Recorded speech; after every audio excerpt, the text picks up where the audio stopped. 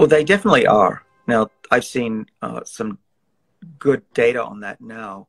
What they do is that they put an IV typically straight into the vein and give sometimes just a few hundred milligrams or a bit more than that into the bloodstream over a period of an hour or so. I tried it recently, so I can now speak with some experience. And like most people, I experienced tightness in my tummy around my intestines. It wasn't too bad. It wasn't anything that I was worried about. And then it subsided pretty quickly afterwards, within just minutes, and I felt fine. I've also had it injected intramuscularly into my back side, which did seem to help with a problem that I was having with my muscle there.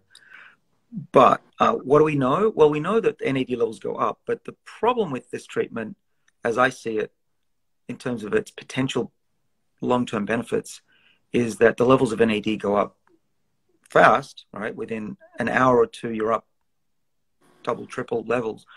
But then it'll go away. And unless you're having an IV drip like that every few days, you're not going to have the sustained levels like I do over my lifetime of having raised the overall baseline. Okay, so if I was to draw it, I'm a very visual person, so I'll do that for you. Let's start over here. So if you're taking a drip, you're going to be like that, and then next week like that. Whereas for me, if I start taking NMN for 10 days, it'll steadily rise, and then it'll hit the peak, and then it just wobbles like this during the day, and controls the sleep-wake cycle. By the way, NMN is, I find, very helpful for my sleep-wake cycles. So what's the bottom line? There's really a paucity of data on NMN IVs. Now, could they help? For sure. I think that there's some evidence that raising NAD levels, even for short periods, could boost your body's ability to heal. So I'm not poo-pooing it. I would love somebody to do a real clinical trial with a placebo.